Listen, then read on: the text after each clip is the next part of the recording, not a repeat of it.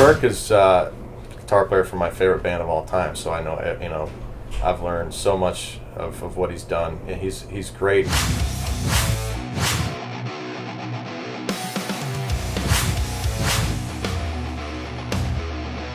why I'm sitting here, is because I remember my brother Dan shared a room with my other brother upstairs, and my one brother listened to Ted Nugent and Kiss and Van Halen, and my other brother listened to Venom and Slayer and Metallica and the heaviest stuff he could find. So I always remember hearing Welcome Home Sanitarium upstairs, and I remember one night I couldn't go to sleep, and I'm like, can I borrow that record that has the Sanitarium song on it?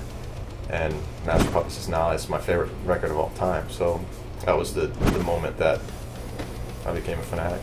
I think he's the one who made me fall in love with the wah pedal. You know, he's great at using his wah. He's really good at single string picking stuff, one and double string picking stuff. I like when a guitar player tells a story in their solos, and you hear all the solos in one, and Welcome Home Sanitarium, and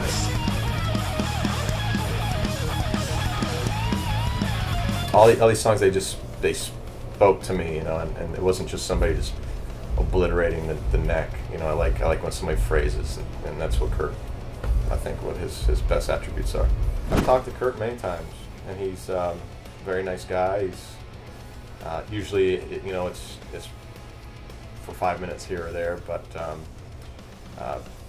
you know, their security guy Tom Robb is a good friend of mine, and every time Metallica's on a bill with us, me and Kirk will get together.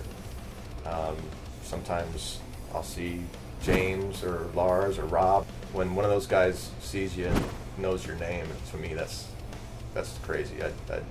I get a little intimidated when I'm around those guys, because that was the band that did it for me. Hey, Mark Tremonti here from Tremonti. I want you to subscribe to Louder Noise.